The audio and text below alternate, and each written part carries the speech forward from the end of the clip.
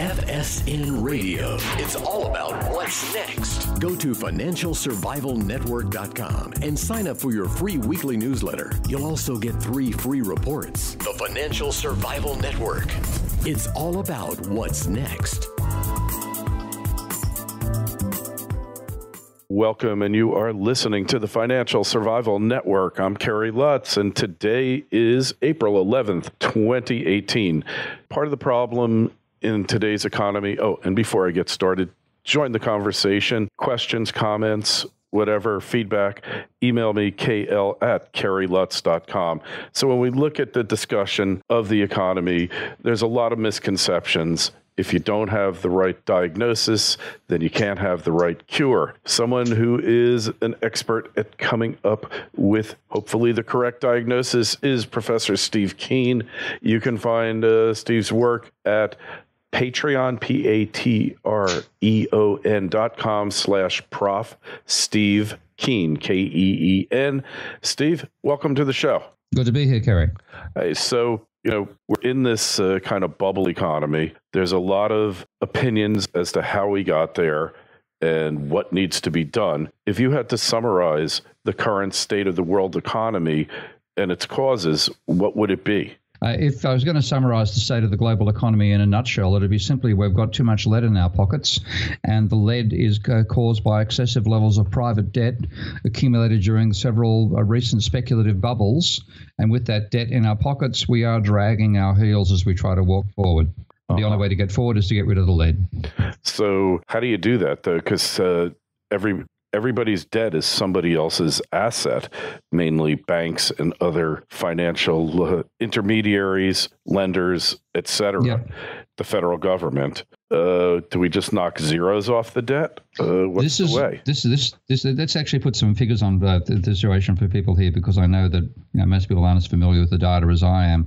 If you look at the level of private debt compared to GDP in 1945 for America, it was roughly 1/3 of GDP. So in other words, if people devoted, if it was actually feasible, if people could devote their entire income to paying off debt within 4 months, there would have been zero debt in the country.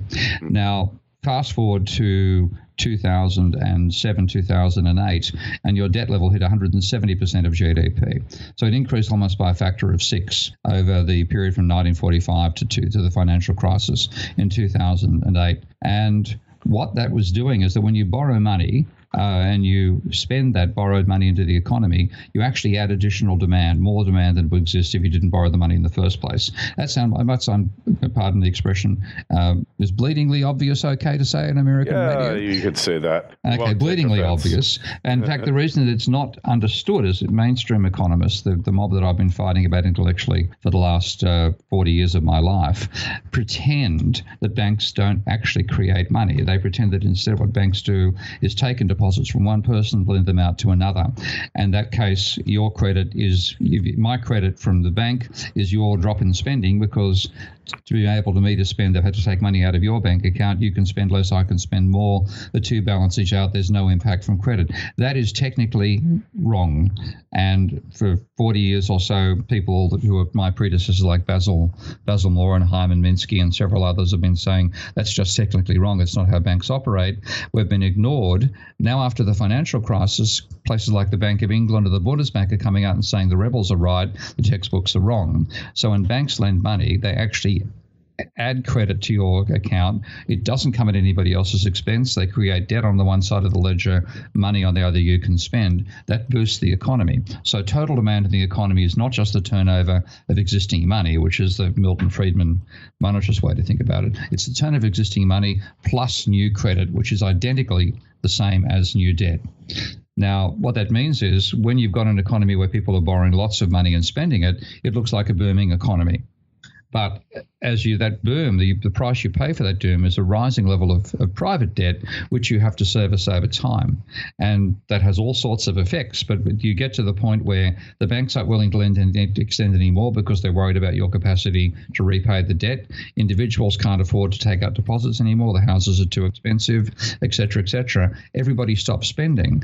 And what that can mean is credit can go from being a very substantial additional to demand out of turnover existing money to negative. And if you look at the American economy in 2007, the level of credit, which is the increase in private debt every year, the level in credit that year was roughly 15% of GDP. That's the maximum it had been in the whole post-war period. Then when the subprime bubble burst and people were watching house prices fall rather than rise, liquidating their debt, going bankrupt, jingle mail, etc., that plus 15% fell to minus 6%.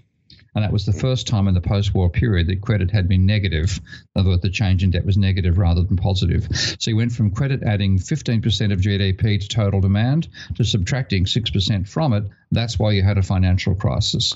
Now, you've come out the other side, and because a whole lot of factors as to why Americans are back borrowing money again, but you are now borrowing more money once more from the banks, both for housing and to some extent for corporations, share buybacks and some investment. So credit demand in America is running at about 6 or 7% of GDP right now. And that's why you've had, in addition to the impact of QE, you've had a bit of a recovery.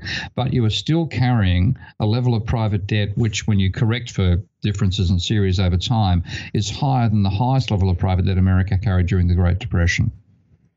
Wow. And you're not going to have much demand. You're not going to have growth. You're going to be what I call a walking debt of debt. Yeah, zombie economy. Yeah. Yeah. So some way the debt's got to be reduced, right? Yeah. It's got to come down. And what is the least disruptive way of doing that to keep things going? Because obviously, if you just have mass bankruptcies, that's not going to be, that's not going to be constructive, to say the least. That's a very good way of putting it.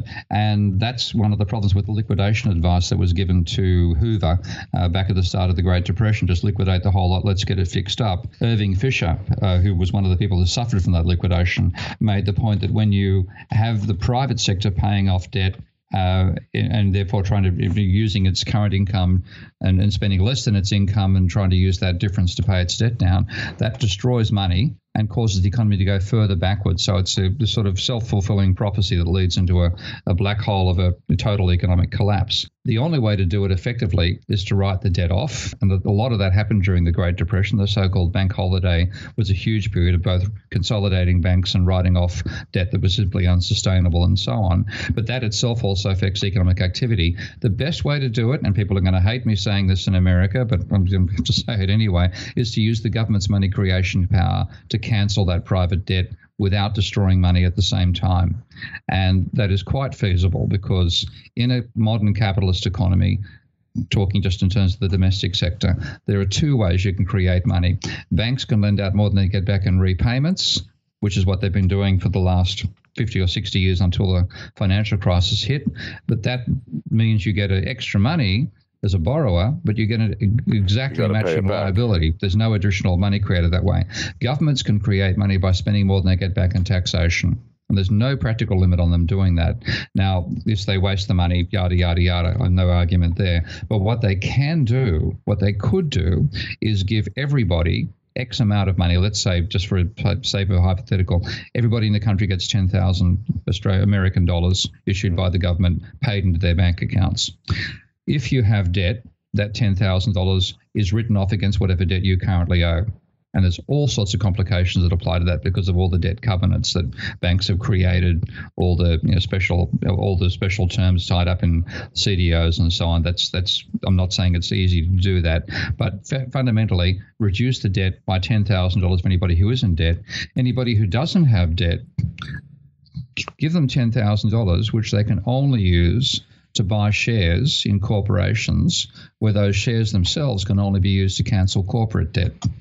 And the reason I'm saying that combination is, first of all, you have no impact upon demand in the economy directly. You don't boost or reduce demand. Money supply remains constant in the process. And what you do is you give people shares who missed out on having shares before who didn't have shares before the financial crisis, basically with the poor and the working class of America. QE, as was practiced by the Federal Reserve for the last 10 years, has massively boosted the value of shares for those who own shares in the first place. It's massively increased inequality. It's been totally the wrong social policy to follow, even though it did end up causing a triple of stimulus for the economy. We could reverse the damage done to the distribution of income via government action through the Federal Reserve's QE by using this approach, which would give everybody share ownership and reduce corporate debt at the same time. To some extent, democratize capitalism in reverse of the way it's been made more of an elite system by the Federal Reserve in the last decade, and reduce private debt in that process and get people getting more equity basis for how firms are financed rather than debt basis at the same time. But to some extent, at least, you're rewarding bad behavior, right?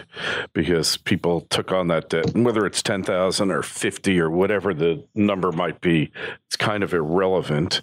And it's like, are you really solving the problem? Solving the causes. It's the actual reason I came up with the idea of a modern debt jubilee where everybody gets the money is precisely because of that point. Because when I was talking about needing a debt jubilee about a decade ago, people were saying, well, you're going to reward people who speculated. What about those who were sensible and didn't borrow money and didn't speculate? And I said, basically, you're right. Yes, we have to do something for them.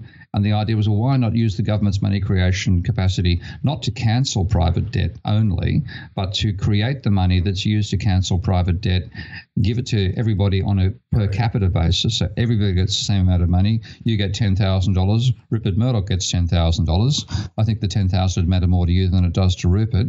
So it's equal across the whole society. And in the process, those who got the debt and might have benefited from leveraged asset prices and so on, and maybe suffer from the crash as well, they are not going to be getting any shares out of it. They get a reduction in their debt. They don't get increased assets. The people who didn't speculate get ownership of shares, which will give them an income source over time. So there's no way in which you're benefiting those who borrowed money over those who didn't borrow money. It's equal to both groups. And you also prevent the banks from going under and all the bondholders out there. So effectively, you've gotten rid of X amount of debt. I don't know what percentage that is. I don't know if it's 10% or whatever. What about the government's never-ending, increasing, accelerating debt? How does this help that? Well, would you regard 120 years as the long term? Well, for capitalism, for modern economies. For any person alive today, is 120 years seem like a long term to you? Yeah, sure. Okay. Over the last 120 years, the average surplus of the American government has been minus 2.4% of GDP. Mm-hmm. In other words, a deficit, 2.4% of GDP every year. If you take out the First and Second World War, it's about 2.2% of GDP. So for 120 years, America's been spending 2% more than it gets back in taxation every year. Now, that, according to most the Austrian-style economists, are called rampant inflation. What's the rate of inflation today? I'm making empirical points here.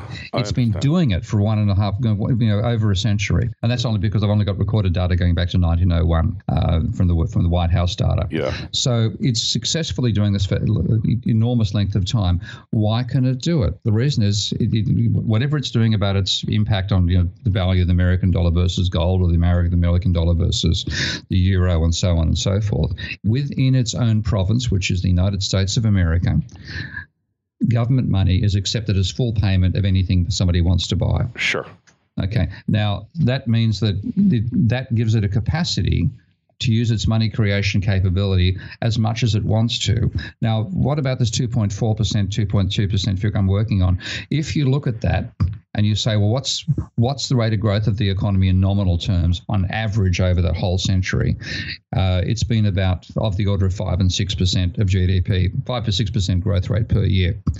If you divide that growth rate by the average of the turnover of money, wham, you get the 2.4, 2.2% figure I'm talking about. In other words, what the government's been doing, even though it's been trying to resist doing this with the whole focus upon, what they call sound finance, trying to only spend as much as you tax. what it's been doing is creating the extra money supply that the economy needs to grow. Mm-hmm. Even it's been trying to resist it. Now, once we understand that's what the major function the government has is to create the money that we use to make capitalism work. If we say that's what it does, then it's a question of what's the right rate of growth of that money supply over time. And it happens to be the effective rate of change of the nominal GDP divided by the velocity of circulation of money. Mm-hmm. Okay, so it can do it. And of course, the government services its debt by making accounting entries at the Federal Reserve. And you look at all the, when the government issues bonds and they need to be serviced, the servicing is done by entries between the Treasury and the Federal Reserve. Now, is the Federal Reserve going to run out of computer digits? No, never. Okay, so this is the thing. It's practically possible. It's not a case of whether it's feasible or not feasible. And this was actually understood at the end of the Second World War by, I've forgotten his name right now, unfortunately, I need to look it up, but I think it was Eccles, the then Federal Reserve chairman. Yeah, because he said, well, look at what we did during the Second World War. We financed a change in government spending, which produced all the military gear that helped subdue the Nazis and subdued the imperial ambitions Japan had at the time. We produced all that by effectively accounting entries. And therefore, there's no limit on the government's capacity to create money. It's how that money is used that matters. What are the impact on the level of employment, rate of inflation, value of the currency, et cetera, et cetera. And they said what we should do is using that power sensibly. And if only we'd followed on from Eccles' insights, we might not be having this conversation. We might equally not be having had a financial crisis 10 years ago. Yeah, well, that's often the case, right? It's often the case. So the problem, though, of ever increasing credit, what about the fact that interest rates are going up? The government's got to monetize more of this debt, right? And the government, the interest rates are one of those ethereal realities of capitalism. Actually, Marx said decades ago, a century and a half ago, that there was no solid foundation for the rate of interest. One of these things that can go up and down without limit. And in fact, frankly, is right. But the Federal Reserve can afford to finance all of that. It's what is the impact of that on the level of employment in the country, the level of inflation, et cetera, et cetera. Those are the issues that matter. It's not going to have a problem in financing it because, again, as I said, it's accounting entries. Only if they could run out of computers, zeros in a computer, zeros and ones in a computer, would they run out of the capacity to finance it. It's whether that's leading to more or less productive capacity in the economy, whether it's leading to more or less educated workforce, healthier or less healthy people. Those are the questions that matter, not the practicality of whether it can or cannot do it. So you're telling me basically the deficit doesn't matter? The deficit doesn't have to be zero. Not saying it doesn't matter, but the ideal level is not zero. The ideal level is the rate of growth, nominal growth of the GDP divided by the velocity of money. Now that's of the order, when you talk about a rate of inflation which people are comfortable with, which is something of the order of 2 to 4%. Nobody seems to worry about an inflation rate at that level. It's when you get into the 6 and 8 and 10% and 20% levels that people start to freak, and justifiably, because the basis of our monetary transactions is being undermined all the time. But if you look at a rate of growth of the nominal GDP of, say, with the price level of 2 to 3%, let's say, and real GDP per head of about 2 to 3%, then you need a rate of growth of the money supply of about 3%, because that's roughly 6% divided by 2 for the turnover of the rate of turnover of money when the economy is in a healthy state, which of course at the moment it is not. Yeah. So that's the problem, that it isn't.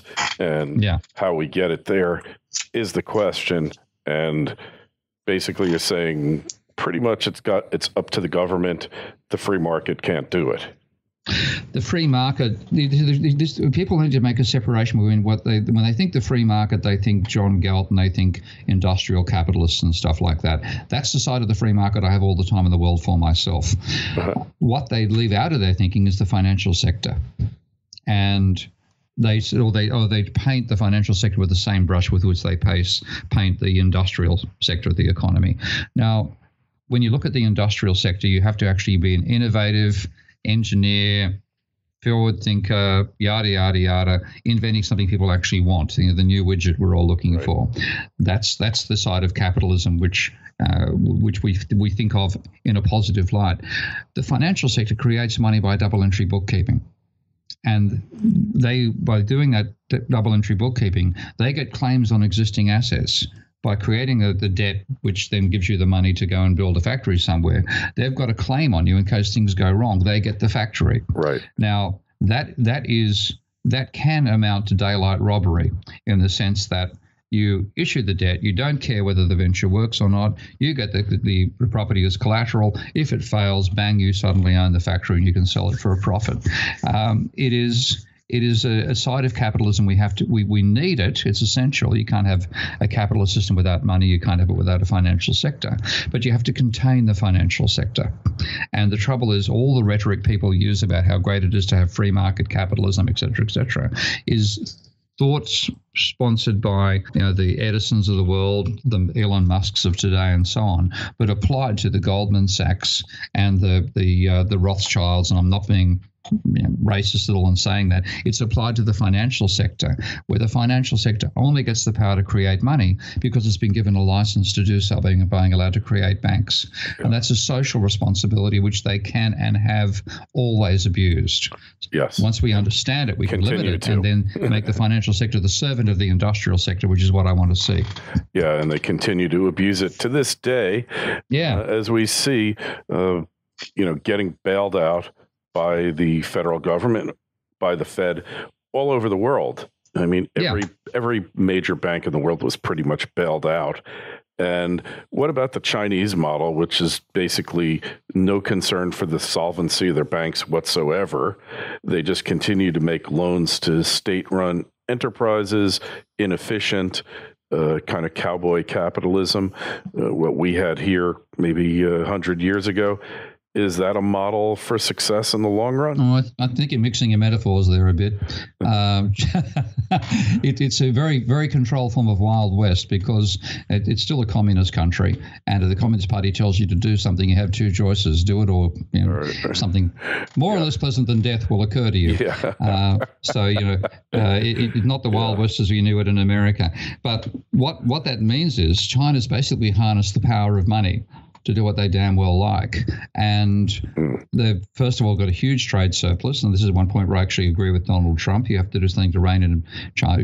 We should be reining in global trade surpluses. And that's the one thing I do want to see balanced. The trade deficits should be close. There should be, on average, trade deficits should be pretty damn close to zero. And China's definitely benefited out of running a trade surplus, as has Japan, as has Korea, as has Germany, and so on. So what the Chinese are doing is, first of all, they created this huge credit bubble after the financial crisis hit, because, again, people tend not to remember these things. But when the crisis hit, China's exports fall about 40%. Right. Now, that was slaughtered their factories on the eastern seaboard because most of the production is done on the coastal factories. And in China, because being a communist country, you had a particular region to which you were supposed to be associated. And if you weren't in that region and you lost your job, you got no social security. Now, that meant something at the order of 50 million Chinese workers on the eastern coast were hopping on trains to go back to the peasant lands they came from, and they weren't particularly happy. And I don't know if you've ever seen a Chinese demonstration. I have. Oh, yeah. You don't want to be on the receiving end of that. Yes. So sure. The Chinese Communist Party reaction to that was, we've got to stimulate the economy dramatically, and they basically told the banks to go and lend to anybody with a pulse. And what you got was that huge property bubble, and the scale of credit creation in China was astronomical. In 2008, roughly speaking, Chinese private debt, which is obviously it's issued by state banks, but the debt is owned by private corporations and private individuals and so on. That was running at about 100% of GDP. Fast forward to today, it's roughly 220% of GDP. And in 1 year, the level of credit was 40% of GDP. Now, that's 2.5 times as big as it got, more than 2.5 times as big as it got to be in America. That was a huge stimulus. Now, that led to all the... Have you been to China and seen some of those ghost cities? Oh, yeah, I've seen them. I saw a city that looked just like New York. It was modeled after New York. And it was kind of like a stage set. I had a girlfriend in the fourth-tier city outside the capital of Sichuan, and she bought in one of these apartments. So actually being inside, the apartment owned by a Chinese person and seeing the state of it. I mean, you had to knock on the lift door to get the operator to come down and take you up to a level. You stepped onto bare concrete. The inside of there were pipes on the walls to take where the power would go, but there was no power attached and no water. And I think there were about 20 or 25 or so buildings, each 30 stories high, and there's a workforce of 12 laying out the garden, and the 4 or 5 stories of parking beneath the building had one truck in it. This is the typical sort of thing we saw. So there's a huge amount of waste there. But everybody had a job, everybody was working, and everybody was eating hot pots in Sichuan restaurants. So it stimulated the economy massively. Now it's falling over, and a lot of those people are not going to be able to pay back their debt. A lot of the property developers will fall over and so on. There's all sorts of fictional data in the Chinese system.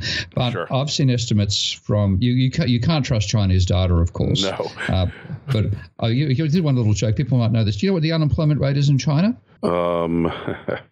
I don't know because Well, I can put you out of your misery. It's 4.09%. Yeah. You know what it was last year? Same, right? 4 point. It's been 4.09% for the last 10 years. Yeah. If you believe that, I've got a bridge I want to sell you. Yeah. So you can't trust their data. You've got to see other people doing research on things like energy outputs, electrical movements of trucks and stuff like that.